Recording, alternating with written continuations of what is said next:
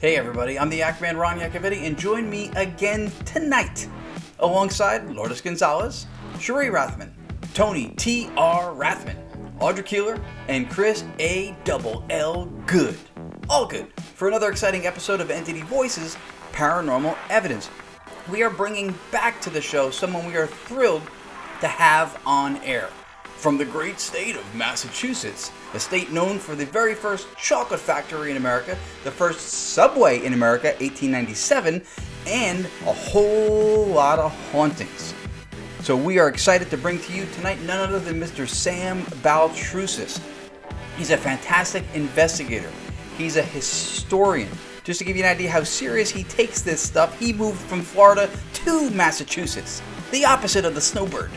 Okay, he has done so much in the field, and we are so grateful to have him on the show tonight. Penned so many really well-written books. Just to give you an idea, here you go. Haunted Hotels of New England. A fantastic read. Really, the style and the way he conveys the information, fantastic. Highly recommend the book.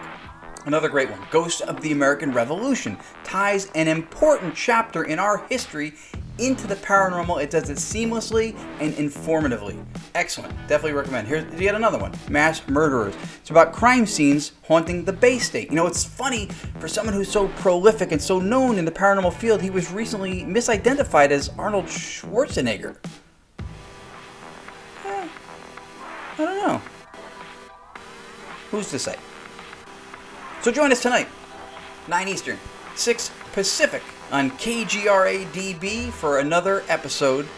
The last one, by the way, before the 4-mansion tour that EVPI is about to do. 9 Eastern, 6 Pacific. Thanks for joining. I'm thanking you in advance. Yeah, that's right, guilt.